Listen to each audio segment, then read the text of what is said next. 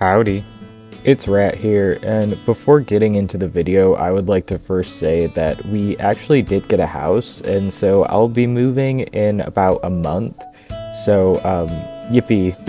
My content may be a bit more drawn out because it's gonna be a lot of work, and I don't have a lot of time at the moment to film because I'm just so busy with other stuff. But anyway, today I'm going to be discussing my Cocker Spaniel collection. I have 11 Cocker Spaniels, 12 if you count a custom, so let's get into it.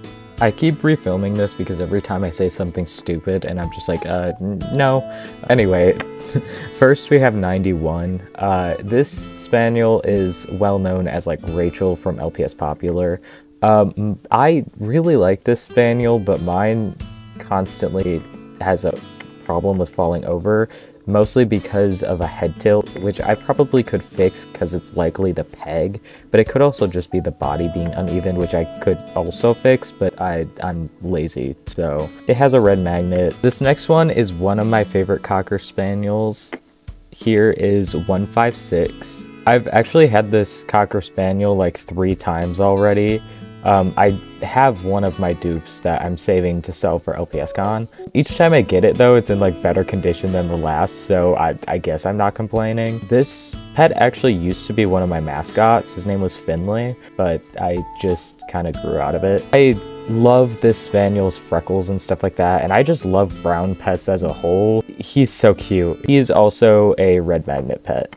After that, we have 252. This is another Spaniel that I really like because I really love brown pets. She originally had this bow on her, but the elastic broke. Even though she's a little bland, I really love her, and she looks great in green. Her original green scarf is so pretty. She also has a red magnet, and mine has some writing on the feet, but I don't really care when pets have writing on their feet. This next pet is one that is insanely nostalgic for me. This is number 347. When I was a kid, I didn't have too many main 5s, but I did have this pet, and I loved her so much. I thought she was so pretty, and just like, look at her. She's so cute. She's simple, and she looks a lot like 91, but just with green eyes. This isn't the original one that I had since I sold my first collection, but either way, she still means a lot to me. She has a blue magnet. 575. I got this pet in the same lot that I got my blue magnet puzzle collie.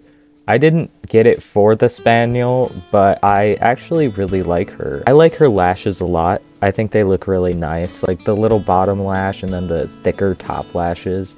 I think it's super cute. It's not my favorite, but I am happy to have it in my collection, and she's got a blue magnet as well. Purple. Here's 672. Like the last one, this isn't one of my favorite Spaniels, but I still like it. I prefer the one with purple paws, but I don't have her. She's also got a blue magnet. She does have a little bit of staining. I think it's like ink stains, but I don't really mind that much. Next up is my absolute favorite Cocker Spaniel of all time, and probably one of my favorite pets. This is 716, and I love her so much. Her colors are absolutely stunning. I love the little like reddish brown tips and everything. Like, she is just so beautiful. I put this scarf on her because I thought it would look really good, and it does.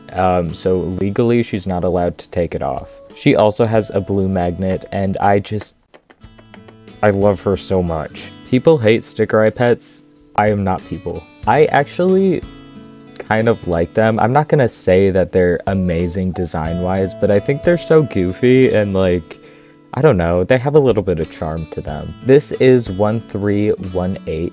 I prefer the other sticker eye collie, not collie, Cocker Spaniel that has like the winking eye and is like purple, but I like her as well. She's super cute, and she has a hole. I have a very controversial opinion. This is 1615. And I do not like this Spaniel, nor do I like the other Blythe Cocker Spaniel.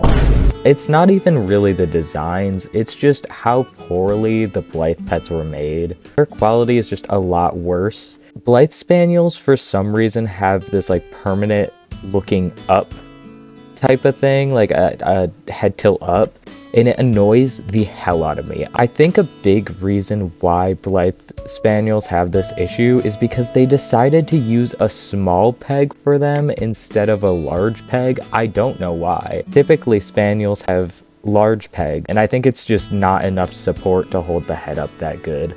Mine also has a very greasy face, and of course the Blythe Spaniel squish has a hole as well. Nintendo Spaniel, also known as 1963. She looks so goofy with her eyes drifting apart and her tongue out, but I actually really love her. She's so cute. I think the hearts on the ears and chest is just such a cute little detail. She is also my Nintendo Collie's girlfriend. Just felt like sharing, because why not? Look at them. They're perfect for each other. She also has a hole. Next up is Puzzle Cocker Spaniel. This one has no number. He also has a silly look to him. He's brainless. He's very similar to 344, but a bit more of like a darker reddish orange. And he has glossy eyes. He also has a hole. And last but certainly not least, we have my actual first ever custom. I know I talk about this one being my first ever custom, but I'm mostly referring to my first full custom, where this is, you know, just an eye repaint and partial custom. But technically, she is my first custom. Her eyes aren't perfect, they are a little bumpy, but I love her so much. This was made using a fake Nintendo Cocker Spaniel base. She heavily lacks chin though. But anyway, that's it for my Cocker Spaniel collection video. Next, I'll probably do Dachshunds and Great Danes since I don't have as much of them, so I'll just put them together. But anyway, thank you for watching, and I will see you all later. Bye!